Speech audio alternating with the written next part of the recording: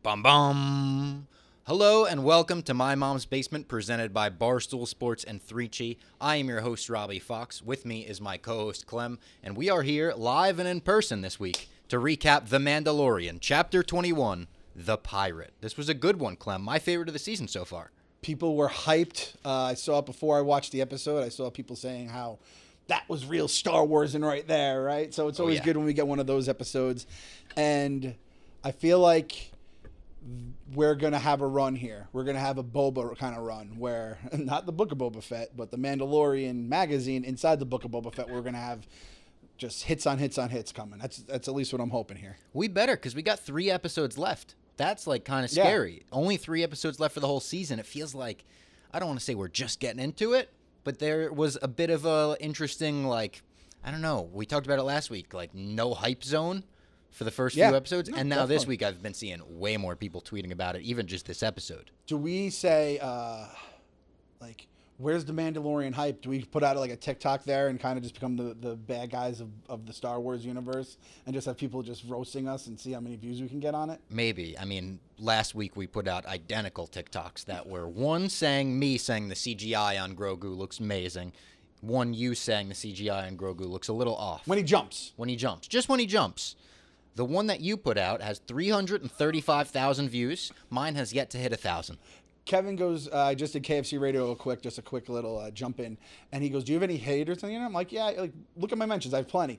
And he's like, well, but like based on a take, I go, I think Star Wars fans hate me now. So, maybe. But I said, if we're the Mean Nerd podcast and we have a take, or maybe we start acting like we don't know anything about like the way hyperdrives work, we can go crazy viral in Star Wars world. And then we, come back to Eric and Dave down the road and be like, gotta save the basement, boys. We're big time now. The dark side is a path to things that the Jedi don't teach you. Have you ever heard the tale of Darth Clickbait the Wise?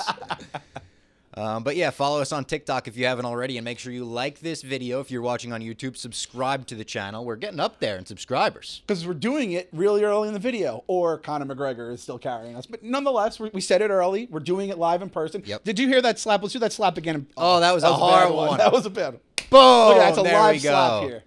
That was a live slap, and we're live and in person this week, so hopefully we'll be able to do more of these in the future. Hopefully for, like, the finale, that would be cool. Or that would be awesome. Even movies coming up. We got Guardians 3. We'll have to do something in person for that. I drove down today. It's my first time driving to HQ for because I used to come in at the first thing in the morning, make sure you're in by 10 or else Dave's going to yell at you. Today I was like, I could get some work done, drive down. So yeah, we got to do this more. This is beautiful. So let's get into the episode. It is Chapter 21. It's titled The Pirate. It starts with Grief Karga. He's kind of restructuring Nevarro. Oh, why don't we put this closer to the ports? Why don't we put this over here? He's magistrate. That's what magistrate. I didn't know what magistrate High was. Magistrate. High Magistrate. I apologize. A giant pirate ship arrives, scaring off all the townspeople, and it is Gorian Shard from earlier in the season. Awesome design. He was also in Game of Thrones. I saw this actor. He was like one of Khaleesi's side henchmen. He was, I think, the dude at Karth, the big fella at Karth who was like, oh, I got your back, and then he basically double-crossed her. He and flip-flopped. Got his ass thrown in a vault. It was such a badass move. Snip-snap. Snip-snap. He snip-snapped. She snip-snapped her ass. It like, got me really longing for, like, those were the good Thrones days. That's when we started cooking. So, yeah, good. I like that guy, too. There's something about the actor. I'm like, I like that guy. I just think he's good. And I like that we still had the IG statue was up, and it's still just missing parts. Yeah, and I saw later on when we see the Friks, like they cut to him real quick, IG-11's parts are still in there. So the workshop, like the hot rod is still up on the slats, and they're working on it right now. Exactly. He's still looking for that piece, that part. That's right. Yeah. So they're still. I forgot they're looking for the part. And as soon as they came on the screen, AJ goes, "Bad baby, bad baby."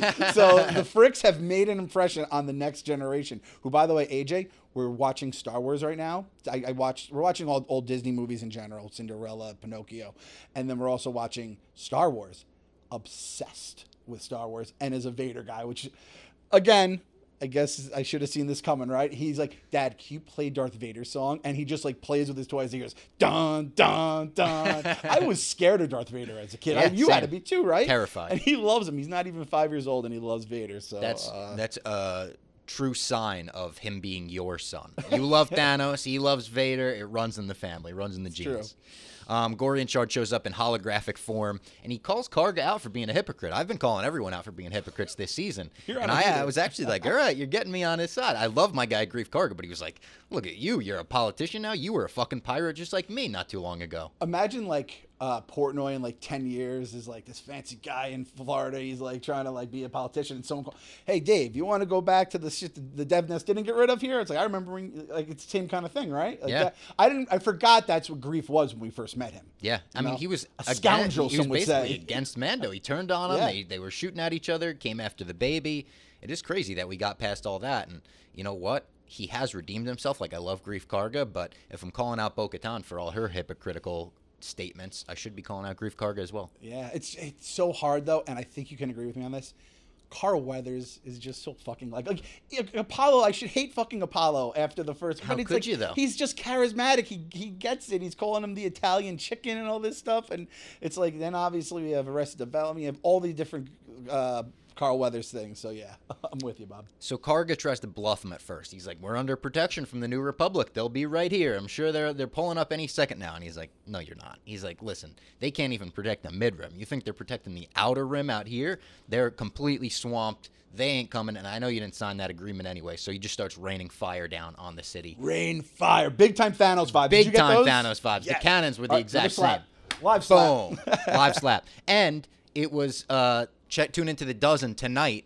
By the time this is out, the dozen will already be out. I used Avengers Endgame as my niche. So tune in and see if I got that right. I did not get it right for Avengers Infinity War. So it's a redemption game. Honkers versus Experts, a game that will go down in infamy. I will say this. Can I give a little spoiler on mine too? Oh, yeah. ZD versus your mom also will go down in infamy. A double infamy week on the double dozen. infamy week. Oh, shit. Never before seen. So we go to an X-Wing hideout bar. I don't know. It was kind of a Top Gun vibe when they're all just sitting there by the bar. It was cool.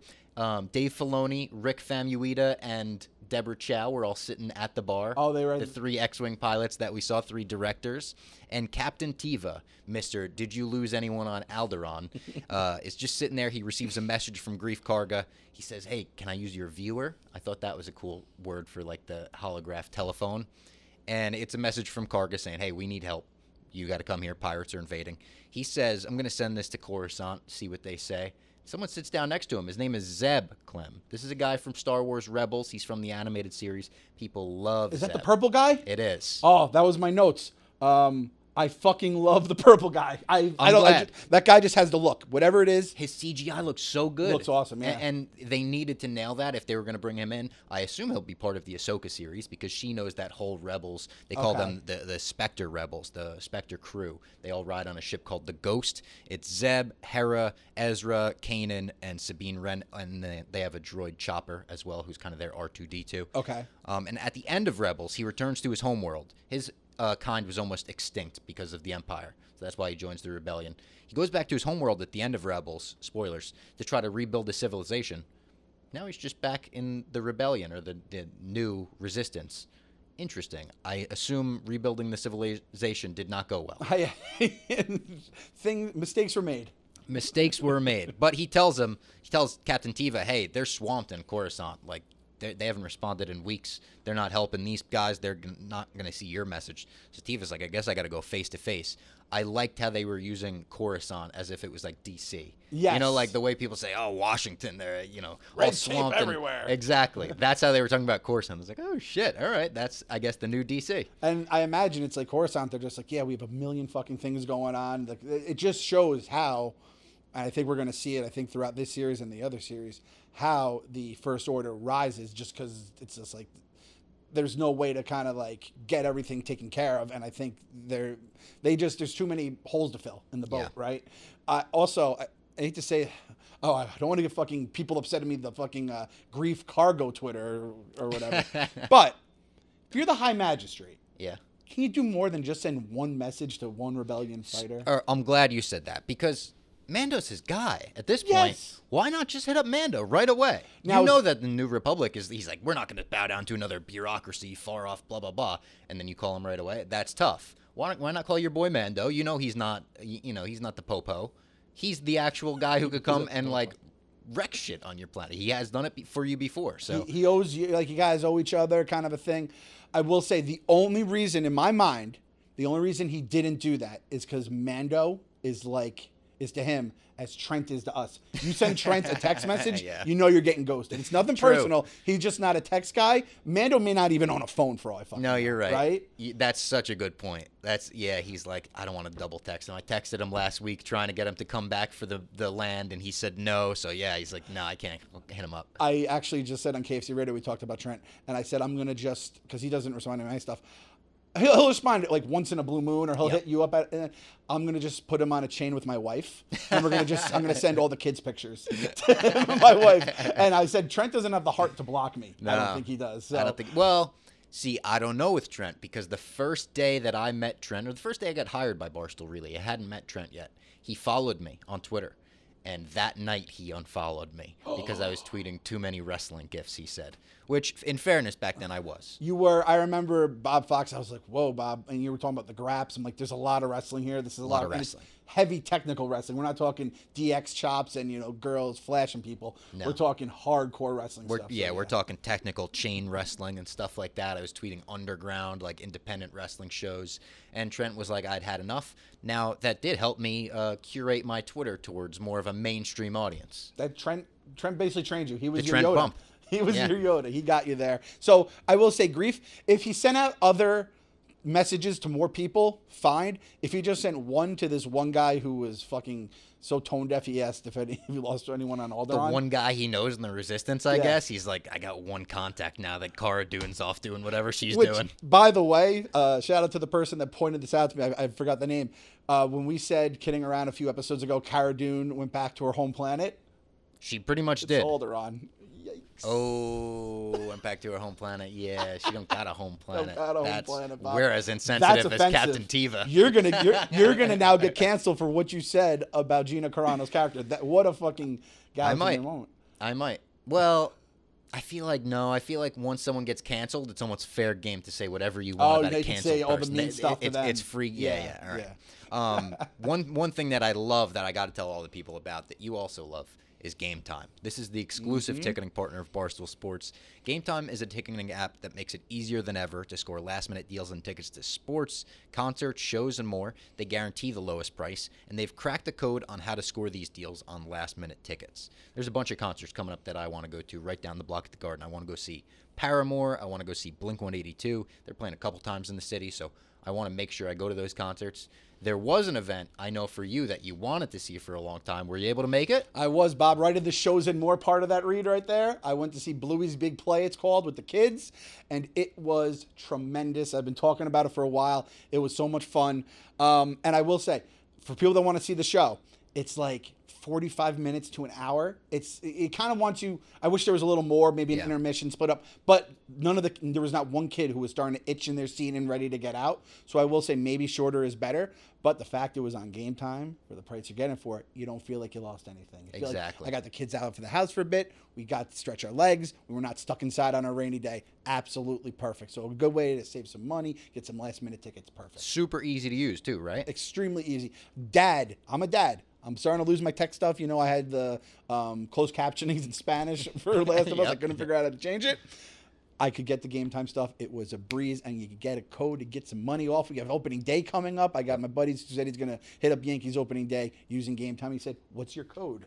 Oh, well, the code, Clem, is MMB. You go to Game Time, the app or the website, you enter your email, and you redeem that code MMB, and you'll get $20 off your first purchase. Terms apply, but this purchase process really is so quick and easy. Once you buy your tickets, they're delivered directly to your phone, no printer needed.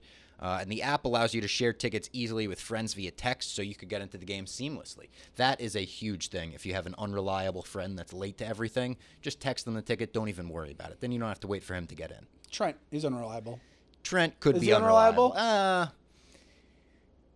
It's tough because if Trent says he's going to be there, if he says he's going to be there, he'll be there, but he usually doesn't say he'll be there. That's the thing. So I don't know if unreliable is the word, but you can't rely on him. You know who is reliable? Our guy Teva here. At least he tries, right? He does try. I would not go to a concert with the New Republic. No, they're the narcs. Yeah, yes, you're like, I'd rather not go than go with them. So he goes to see the Colonel Tuttle, who is from SNL, Tim Meadows. Tim Meadows is canon in Star Wars. Crazy. I couldn't believe. Yeah. I'm like, oh, that guy kind of looks like Tim Meadows.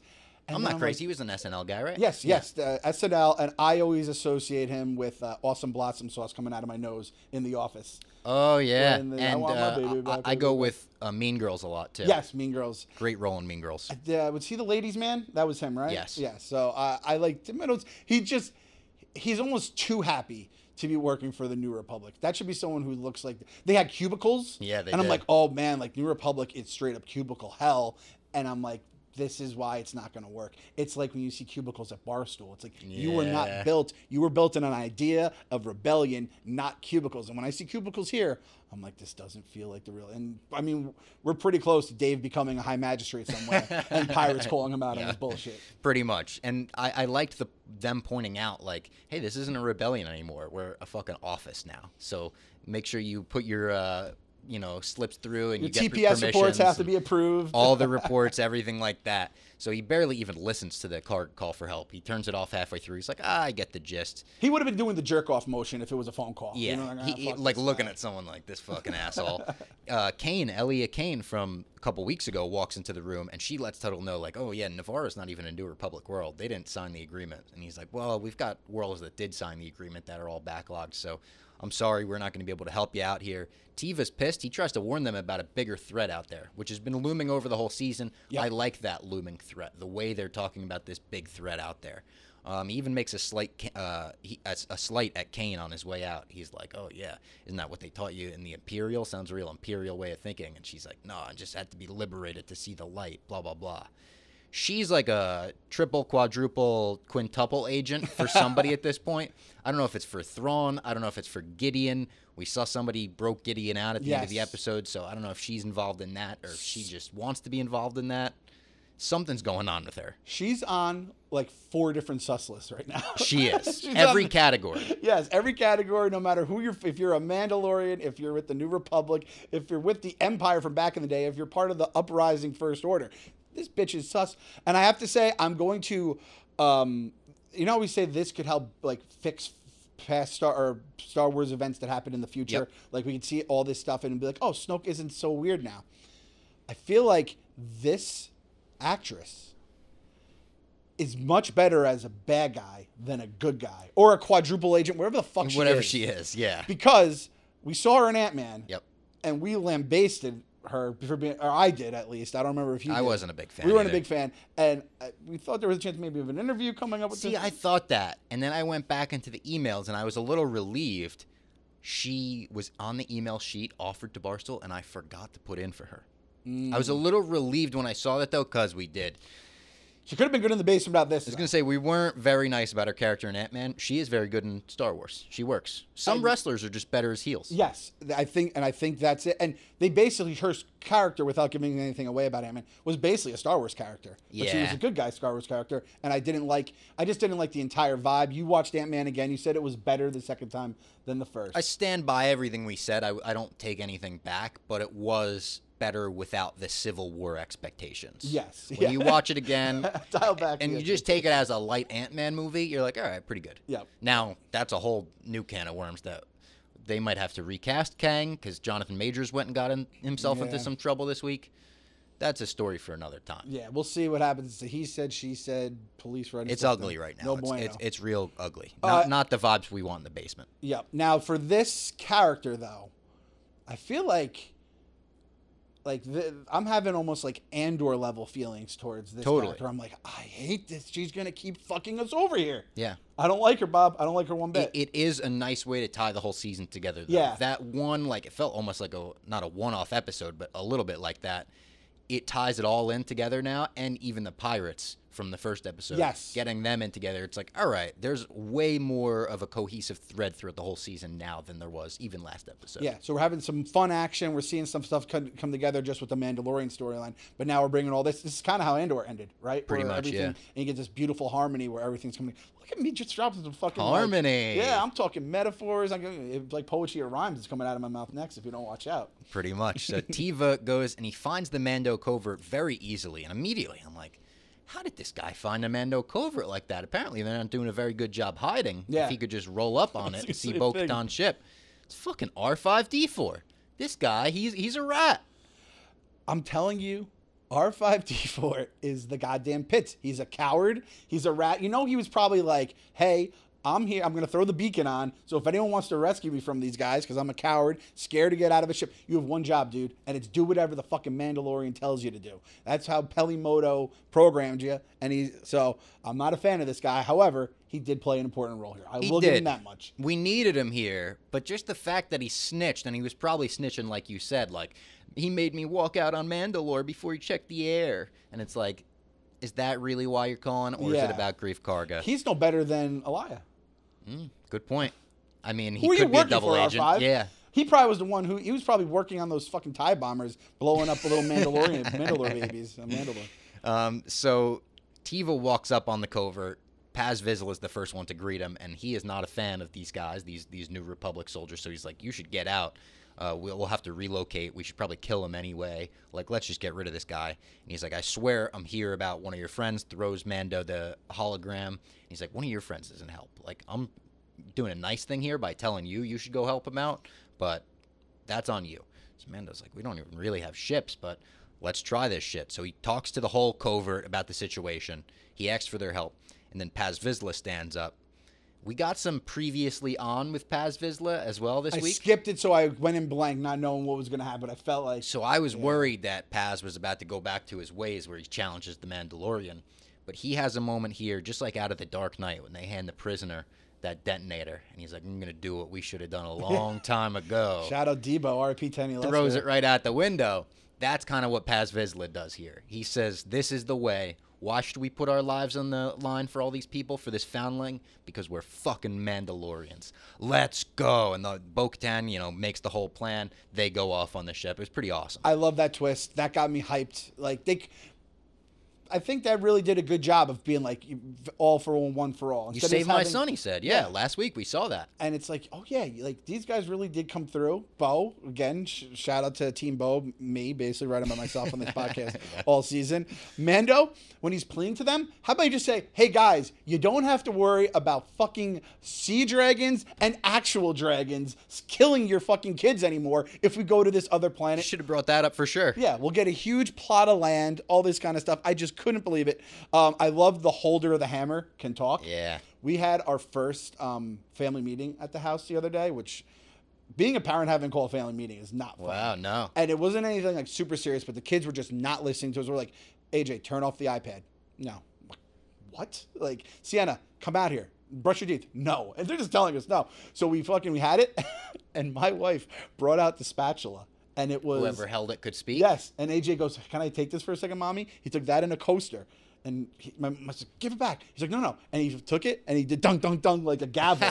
And then, and you know what? That is how every fucking meeting should have. There should be a giant, like a thing. And I love that the hammer, which I feel like the armorer is kind of the, like... The judge, the leader, of the group. Yeah, the leader of the group. So I liked how they did that.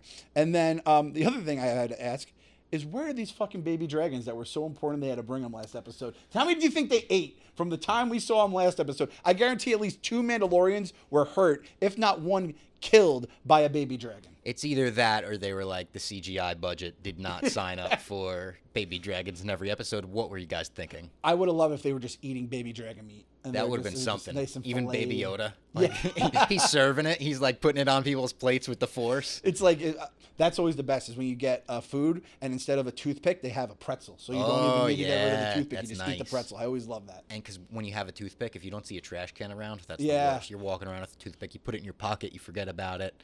That feels like 1,000 pounds, that toothpick, when you're holding it. Yeah, it really does. By the way, I made a note 16 minutes before we saw Baby Yoda in this episode. There's a common complaint I see online where people are like, oh, they just use Baby Yoda as a cute trope. Anytime that there's like a scene that they can't figure out, they just cut to Baby Yoda. I don't think that's a real issue in this show at all. No. I will say it on a TikTok if that'll mean we'll get a lot of views. But I don't think... last episode, there was just a lot of Baby Yoda on screen, and he was just cooing a lot. Or I don't know if it was last episode. Gurgling, cooing, squealing. All the cute words. By the way, the pirate ship was awesome too. It looked like the spaceship. It was like, this is a pirate. This is a spaceship version of a pirate ship. Kind of like went together like a pirate ship would. Almost. And the way it just loomed over, it had that almost Star Destroyer presence, that ominous, like, oh no, it's casting a shadow over the whole city. We check in with the villagers, the citizens, whatever you call them, as Grief Karga is leading them out to the lava dunes a couple times. It looks bad. I mean, at the end of the episode, he does target them. In the middle of the episode, I was like, I hope he doesn't target them because they're all just together in the middle of nowhere right now. He could see them, right? I'm like, why? And he just has like a random group with him, right? Yeah. And I was like, what are we doing here? Again, I don't want to take the H word away from him, but he feels more like a magistrate. I think he might have jumped the gun. I feel like it's when someone gets a role or promotion and they get the senior director, senior producer. It's like, maybe we should have just stayed with the magistrate. I don't know. High. I feel like if High is like, he hits up Luke Skywalker, he hits up a Jedi, he hits up a fucking Mando, that is High Magistrate. I need more contacts. Magistrate shit. And hey, it worked out. So, I got my face. Magistrate shit is going to this fucking guy who asked if you lost anyone in Alderaan. So I'm with you on that, Bob. Let's tell everyone about Factor now. Power up for springtime with Factor, America's #1 ready-to-eat meal kit. Get nutritious, chef-prepared meals delivered straight to your door, or you could even change your address, get them sent to the Covert on Nevarro now if you just moved. No baby dragon yet. No, not on the menu yet. Not available yet. Leaves you time and energy to tackle everything on your to-do list. With Factor, skip the trip to the grocery store and skip the chopping, prepping, and cleaning up too. Factor's fresh, never frozen meals are ready in just 2 minutes, so all you have to do is heat and enjoy. Factor has delicious, flavor-packed meals to help you live to the fullest. Choose from keto, vegan, and veggie, calorie smart, and protein plus options on the menu every week. I just got some more Factor meals in the mail today, actually. My Factor box arrived this morning, right before I woke up. With 34 chef-prepared, dietitian-approved weekly options, there's always something new to try, so enjoy these meals for any time of the day. Breakfast options like egg bites, smoothies, and more. Get Factor and enjoy eating without the hassle. Simply choose your meals and enjoy fresh, flavor-packed meals directly to your door, ready in 2 minutes, no prep, no mess. Head to factormeals.com/Robbie50, ROBBIE50. Use that same promo code, Robbie50, to get 50% off your first box. That's code Robbie50 at factormeals.com/Robbie50. You'll get 50% off your first box. Truly amazing stuff. I love they have a cheesy chicken jalapeno. Mm-hmm. We love cheesy chicken in the basement. The cheesy chicken jalapeno. Ooh, so good with Factor. Good, easy eating. That's all you can ask for. Exactly. Grief's whole life would just be easy if that would be like my platform I ran on. Good, easy eating if you let Clem to office right Good, now. easy eating. That makes me want it like you. I feel the comfort food in my stomach already. Factor. If you're watching, you could take that. That one's on the house. Maybe change it to Clem 50 for a week, just, to give a little bump. But good, easy eating. There we go. So Nevarro is already a shithole. It's already overrun by pirates. It's like they've taken it back to season 1 that quick. It's kind of crazy. I love that Nevarro is a living being at this point, where we've seen it. It's good, it's bad, it's ugly, right? Yeah, that's a good point. Mando comes in on the N1 to start the attack, and he has a great line. It's almost like they have a play on the "Don't never tell me the odds" line, where someone says, I think it's Grief Karga's like, "Be careful, they've got you outnumbered 10-1," and he says, "I like those odds." Yep. And he's like, "I'm sure you do." Makes two of them crash into each other and shit. Did the purple guy say, "Good luck, you're gonna need it"? I don't know if I heard that right. He might have. That's one of my favorite lines from "Good luck, you're gonna need it," when Han says that to Mando. But that was very cool. The cockpit dialogue. Even the villains are talking. Yep. Usually just have fucking voiceless TIE fighter pilots who have helmets on, so they mean nothing. Getting the character of the pirates along with obviously Mando there, I thought that was a lot of fun. It was like in video games when recently they have the proximity chat. Like if you're close to someone in the game, you could hear them. I feel like they had that in the sky. Amazing action scenes. The ones in the sky were great. The dogfights in the sky, more great ones this season. We got great ones earlier in the season. But the actual grounded action scenes where you see Mandalorians doing cool Mandalorian shit, using their rope, get over here, Scorpion style. Yes. That was cool. One of the Mandalorians, very much color scheme, looked like the holiday special Boba Fett. I was like, I wonder if that's a little nod. That would be nice. And this made me want, in the next Battlefront game, pirates and Mandalorians as two teams. Usually it's just like Rebels, Empire, droids, clones. Yeah. This would be an awesome new one to add. I like having pirates. I don't know how big they were in like the expanded universe, such as the cartoons and stuff like that. I liked having these pirates. It was a good ragtag collection of aliens that looked like pirates too. It wasn't just like one race or whatever. We even had Pussyface. Did you see the Pussyface guy? Yeah. I was like, oh, there's a Pussyface guy. Vane was back. He was from the first episode. He was the kind of the leader of that little pirate gang. He wasn't the Gorian Shard, but the guy who reported directly to him. He was like the first mate. He's the Smee of the group. And they had him spin out and get off again. So we're going to see him probably before the season's over. Shout out my guy Vane for just pulling the fucking ejector button when he knew things were going wrong. That's a pirate, man. That's pirate life. That is pirate life. You know, are we going to learn to like this guy somehow? Bob, I'm falling for him. I'm not gonna. He has a look to him too. He is a memorable guy. So yeah, I kind of like him, even though he is like a dick who wanted to drink in a school and he started like shooting at people. People could change. Grief changed. Yeah, maybe this is Vane the new Grief. He could be, or I could see like what was his name? Miggs Mayfeld, Bill Burr's character coming down and killing this guy. I'm not gonna like throw the Clem supporting a villain behind a pirate. I know that's not a good idea because pirates are. They cannot be trusted. Those are murky waters. Oh, little pirate fun. That's why you guys make sure you like on YouTube, subscribe, good reviews. The Mandos were fucking shit up with every single weapon in their arsenal, except for one, Bob. The flamethrower did not come into play anywhere here. Maybe someone finally set them straight back at camp, and they were like, "Stop using that shit." It's embarrassing the whole clan. Maybe they were like, "We're going to take the fuel from the flamethrower and put it in your jetpack so you don't run out of it on the way to flying to the dragon." Right? Maybe they figured that was the thing now. So. Yeah. The pirates get the upper hand when they plant a turret down on the high ground. It looked like the High Magistrate office, like that balcony that they overlooked. Yes, yep. So they plant a turret down, they start hitting it. Very video game-like again, where it's like someone gets the turret and you're like, all right, we're fucked down here. Going to make the same thing. When you get the turret, it's the best feeling in the world. I remember in Halo when they created the turret that you could rip off and like run with it. That was all time. And then the armor goes full on Hunter Hearst Helmsley, Triple H, breaks out her sledgehammer and fucks all of these guys up with it. Gruesome hits. Like, we've seen this before out of her. I remember she hit some stormtroopers and made their mask, like, shatter into a million pieces. But some of these are just blunt force, like, hammer to the skull. Now you have a dented face. Like, when the coroner comes in to, like, look at the bodies, it's just a lot of, like, laser wound deaths that are pretty clean. And he's like, what the fuck got this guy? Yeah. Did a Rancor come in and just eat this guy's head off? It's like, nah, the armor came. Shout out to the Hunter Hearst Helmsley, because I'm telling you, Triple H's sledgehammer years. I think I might have did like a Taking Us to the Weekend of just him using the sledgehammer. When he grabs the sledgehammer from under the ring and he just holds it, and people are like blood coming down his face. Usually, people going nuts in the crowd. Such a great. It was always an oh fuck moment when he grabs the sledgehammer. You're like, if you're rooting against him, you're like, oh fuck, and then if you're rooting for him, you're like, here we go, I'm about to get the win.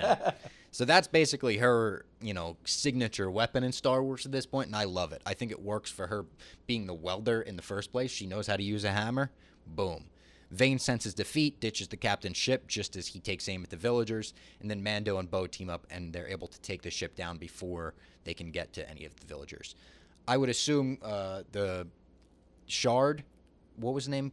Gorian Shard. I would assume he's dead from this. It's a shame to see him go. He was a good little side villain.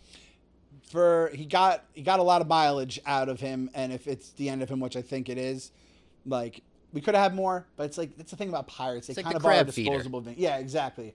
Who's like a pirate in his own right, right? Basically, so, yeah. Grief Karga announces that the Mandalorians now have their own land on Nevarro. He's like, all the land west of whatever now belongs to the Mandalorians. They're accepted. They have a new home. He said, you might not have a home planet, but you do have a home.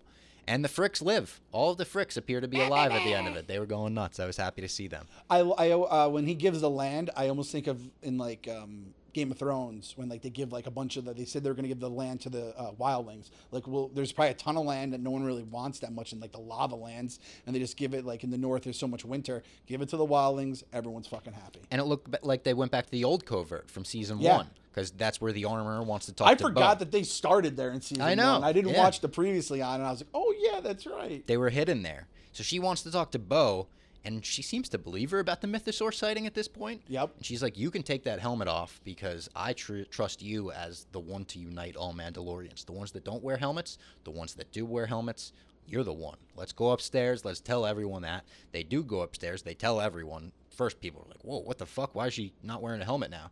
They're like, she's going to unite all Mandalorians. Is this going to cause a lust for the Darksaber? Is she going to feel like she can't lead all Mandalorians without that Darksaber? I don't know. Because you're going to have... So, first of all, Bo has the religious fanatics vote, which is huge. Yep. I watched my wire. Once you get, like, the deacons on your side, that was a big part about it. You have to get all the... You get the teachers' unions. You kind of got to get all that. Bo has a big contingency now. However... There's like probably the diehards who think that this is the way people are like, yeah, but they don't even fucking listen to the Darksaber rules. Yeah.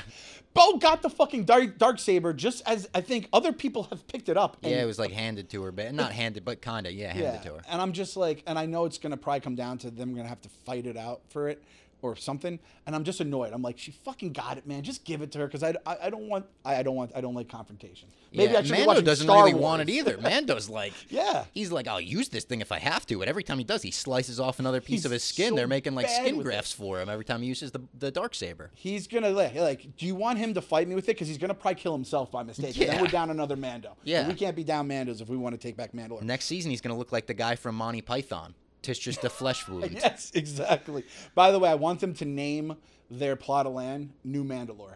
Oh, that's good. So like it's New York? I was saying New like Amsterdam? like New England, like the English people came Yep. over, and then like New Asgard when the Asgardians moved down there too. Yeah. Tune into the dozen tonight. Endgame question. It's not related to that. Just I wouldn't have gotten it right. You told me the question, I would not have gotten it. You So wouldn't good have, on you. Yeah. So the ending of the episode, almost Twilight Zone-esque, I felt like. We see Yes. Captain Teva discover a transport ship that looked like an Imperial ship, but I guess they're transitioning all of those into the New Republic now. And it's the ship that Moff Gideon broke out of. You see that the ship has some damage on it. I love those ships too. Oh, so good. Yeah, with the fold-up wings the and fold-up everything. Wings. That's my behind Millennium Falcon, maybe 2 or 3 with Star Destroyers. We saw some Y-wings this episode, too. I thought that was cool. Did you have the closed caption on for that scene?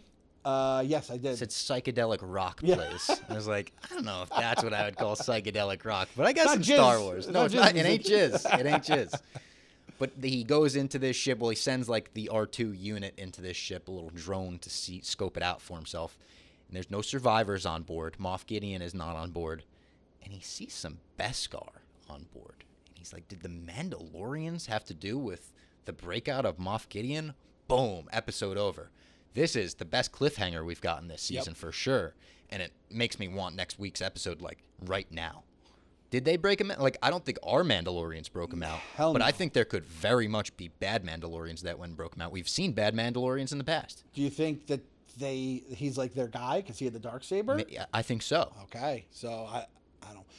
I like Moff Gideon. I forgot was even a thing. I'm like, know. I thought he was in some Maxim's. I guess it's like Magneto's always going to break out of jail, just like he is, no matter how little metal you're going to They have. put him into Arkham Asylum. Yeah, exactly. Like, they always fucking get out. The Beskar being in there is like a real. It's like a WTF. Like, and I think they're going to probably give us some misdirections, maybe along. Yeah, or the did way. they get framed straight up? Like Yeah. it was part of it. Kane. It was Kane all along. It's got to be Kane.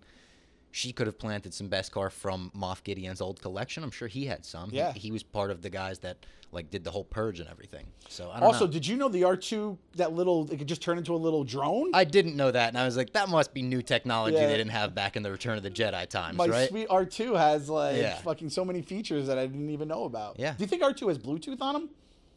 At this point, yeah. Yeah, he I think he probably does. does. He probably does. He probably has like a one of those that pop out as a speaker for parties at this point. And I guarantee he turns it up when the curse words are coming on. Like R2 loves that kind of like humor too. I always loved the idea that everything R2 is saying just had to be bleeped. He's such a vulgar He guy. said, "Welcome to the freaking Guardians of the Galaxy." Didn't use freaking. Do you think the over-looming threat is Moff Gideon in this season, or do you think it is Thrawn, someone even above his head?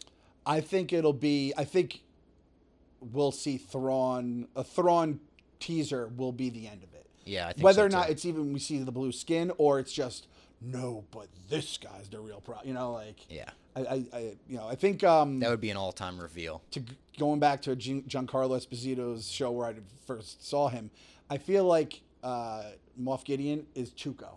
Yeah. Whereas It's like, I you think think this guy's really bad. Yeah, but you're like, just scratching the this surface. guy. Yeah. Exactly. Tight. Fucking Tuco is such a great character, man. I Great fucking character. love Tuco. One of the best. Before we get out of here, I do have a food take that I wanted to run by you. We've had a lot of food discussions on my mom's basement. Some wars over it. Some wars, some things that we bond over, mint chocolate and stuff like that. I wanted to just run this by you. This was such a legitimate take that ran through my head as I was eating one of these the other day. I think Oreo Cakesters are the best product Oreo has ever put out. I don't think it's... Now, I said, I don't know if it's a controversial take necessarily. I know a lot of people are huge on Oreos. I'm not, personally. I like the thin Oreos better than the double stuff Oreos. I'm one of those guys. Let's just nip that one in the bud right now, because it's going to cause another... I've heard the take, and I understand it, too, because I understand they are good. They're really good. I just like the ratio better on those, especially the ones that are mint thins. Yes, because we're kind mint of guys. Exactly. They're kind of like Thin Mints. I think the Cakesters, though, blow Oreos out of the water. I'd rather do 2 Cakesters than a sleeve of Oreos. So I will say this. I personally think the double stuff is its best product. Maybe there's some nostalgia, or I've probably eaten a million double stuffs in my life, right? Cakesters, but if you're giving love to Cakesters, I ain't going to stop the love. So I'm happy you're happy. You know what I mean? I think Cakesters are so good. Oreo Cakesters. I'm so happy they brought them back. And I remember Jeff D-Lo was crying tears of joy when he had them. And we did a taste test in Chicago when he brought them back, and we're like, they still taste like they did in the 2000s or 90s whenever they had them. So that, I will say, the double stuffed is my number one, and I will say there's these the fudge thins or something like that. Oh yeah. You get yourself I think they even have mint for those. You get yourself there and you're going, whoo boy. The fudge stuffed are good. Mama Fox is a huge chocolate covered Oreo person as well. I love a chocolate covered Oreo. I like the white fudge that they have around Christmas. Or at least they used to have them only during Christmas. I'm not a big white fudge guy. No. They were special. Not white fudge, not white chocolate. Okay. I like them, but it is a little bit of a different taste where if you don't like it, I'm not. That was my number one back in the day. I ranked best Christmas treats, and I think I had the white fudge as my number one. Yeah. But it's not I'm for a Christmas everyone. tree cookie guy, I think. Look at us. We're not arguing. And no, this is a pleasant maybe discussion. We'll have to tier the Oreo catalog one day. Oh, that'd be fun. Tier it, and the S tier may look a little different for us, but I think Cakesters, it's like A tier. The at cream very in the worst B Cakesters, tier, but I don't think of that. The cream in the Cakesters is like God's nectar. It is Yes. so fucking good. I can't even tell you how good those things are. And those cakes are fucking so goddamn moist. They must have so many. I know. I don't know preservative how. chemicals. It's just like chemicals that our brains couldn't even comprehend. Yeah, you're It's right. shit from a galaxy far, far. It is. It's like when we went to Galaxy's Edge, they said not meant for human consumption. I will. This is the one take I've had forever, and I stand by, even though it would kill me. I want to have just Oreo stuff, like the actual cream. Just to scoop the stuff out. Yeah, because they'll always be like, "Oh, there's an Oreo this, an Oreo that." Very rarely do you have anything outside the actual cookies or the Cakesters that are actually Oreo, Maybe for your birthday, I'll just scrape it off like a bunch of Oreo boxes. Put it into a big vat for you. And you just see all the old cookie crumbs from the old Yeah. cookies. It'd be the nicest thing anyone's ever done for me. All right, yeah, we'll see. We'll see about that. It might be a lot of work. Who knows? We did get into, it was my niece's birthday party this weekend. We got into the Laffy Taffy discussion at the party. One of my cousins brought it up and was like, can we talk about how ridiculous that was and how justified Clem was for walking off the God, podcast? I thought you were going to tell me he was another banana guy. Everyone thought I was crazy except for my mom, who put me onto banana Laffy Taffy in the first place. So yep. And listen, my dad, his favorite Starburst is lemon. So, Weird. And exactly, weird. If he got me into lemon, I probably would become a drone just like you are to your mom. So True. I don't know what Rob's talking about. I love the banana. We used to share them and watch the movies together. And then one of my little cousins tried one, and she said it tasted like vanilla ice cream. And I was like, I disagree. But I still love it. There is actually something it tastes like that no one ever can put their finger on it, but I know what it is. What? Sadness. Yeah, we're gonna battle. It was a pleasant discussion until then. Let's end the podcast. Let's come up with a hashtag for the people. What do we got? What was a good one? This one. What do we have? This one hashtag. Do we want to do the character name? The guy from Rebels. His name was Zeb. So the first thing that came to mind for me was a Pulp Fiction. Yeah, reference. I would say Zeb's dead. Zeb's alive. Zeb's alive. Zeb's alive. All right, that's Zeb's good. alive. That's good. Instead of Zed's dead, Zeb's alive. So use that hashtag if you've made it to the end. Hit us up on Twitter. Tell us what you thought of the episode. Let us know if you think that the big villain is going to be Moff Gideon or Grand Admiral Thrawn or someone else. Could be somehow Palpatine has returned before the last time he returned. At this point, yeah. Who knows? Make sure you like the video again, and we'll see you next week.